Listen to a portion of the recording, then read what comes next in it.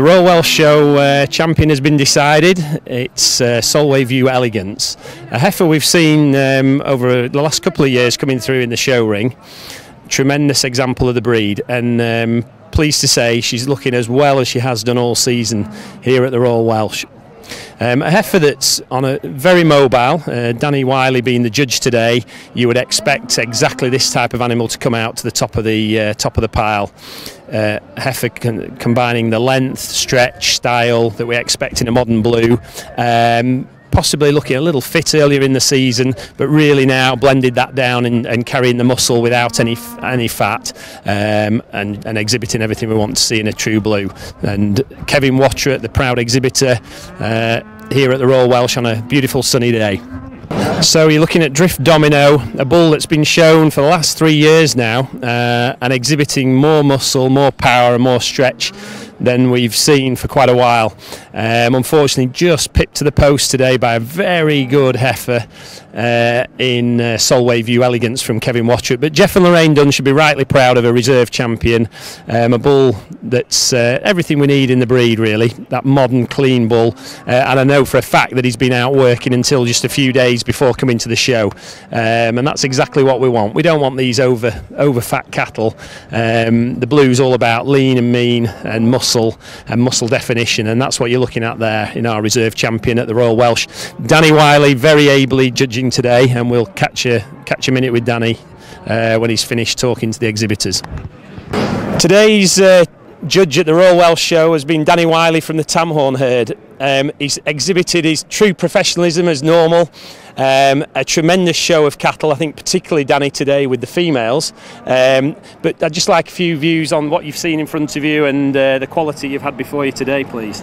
Yeah, I think all credit's got to go to the exhibitors, Phil. Yeah, just like you say, bulls were smaller classes, but when it comes to the females there were some fantastic classes. It's particularly the 2-year-old heifers. Mobility, size, power and flesh. I think the breed's moving from strength to strength, personally, yeah. Yeah, and in your champion today, obviously came from that class. Yes. Solway View Elegance. Yeah.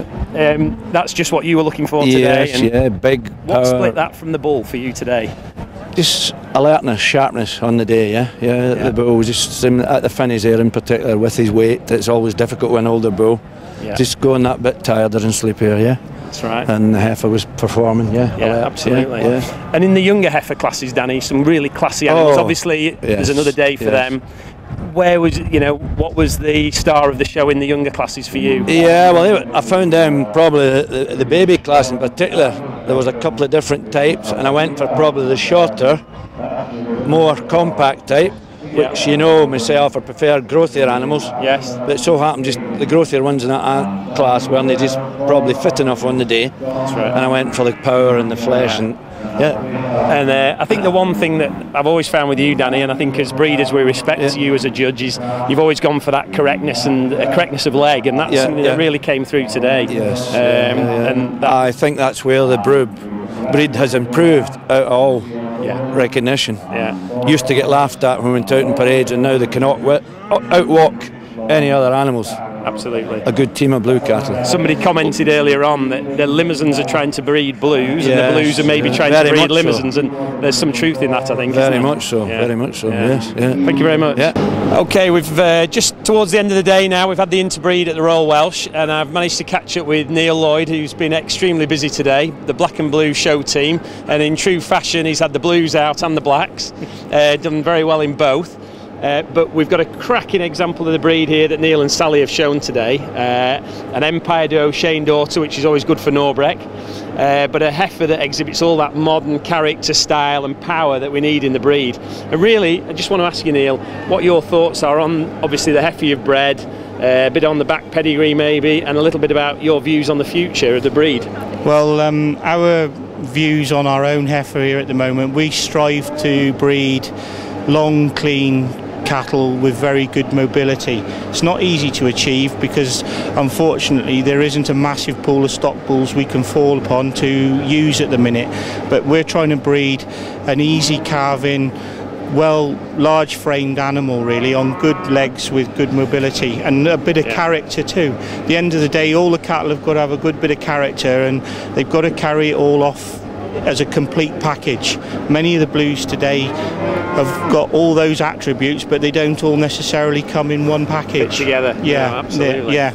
So going forward, I mean, obviously you're focusing very hard, as you always have done with your commercials, the Angus and the blues, on those traits and putting it all together. Where do you think as a breed, you know, young breeders, a lot of good young breeders coming into the game now, a little bit of advice on where to focus, what to do in the future? Our focus has always been with the breed to set yourself a standard, and if you can get to that standard and then you look to the rest of the breeders and the ones that are doing well and you try and strive to get better or equal to them and do as best you can. It's not easy. No. It's not easy. But looking to the future, I feel the blues are on the right track. We are just, you know, in between with the breed at the minute. There's some that are a bit weaker than others, but I think ultimately if we can breed good mobility, good bone structure, frame and size, the power will come. Yeah. Because unfortunately, as we start to get the lift in the cattle, we do lose a bit of the shape. Sure. We don't maintain it as well as we should. Very difficult to put it all together. It's difficult to put it together, but that's where we're trying to be. Yeah. And ultimately, you know, it's breeding and that's your passion, isn't it? And trying to get better each year on year. Striving for that. Yeah. And going forward, reason giving, and we've seen today a judge who's very capable of giving reasons and explaining that as he's judging and to the different breeders up and down the line. Through my Holstein connections, the Holstein breeders particularly would school heavily and have judging schools and reason givings. What's your view on that maybe in the future for the beef industry? My view on that is I think we should start all these things at an earlier level. Luckily now the British Blue Society has got involved with the Aberdeen Angus Society on the Youth Development Project, and I do classes a couple of times a year to bring youth into it. We cover all aspects of the show ring and etiquette, and judging is one of them. I think strongly at royal and major county show level that the judges, whoever they may be, if they are not brave enough to hold that microphone and give their reasons on their first 4 placings, then maybe they should think twice about judging the show of those calibre. I think if you're man enough to stand there, you should be able to give your reasons, and you know, without fear or prejudice. Excellent. Thank you very much, Neil. Thanks for your time.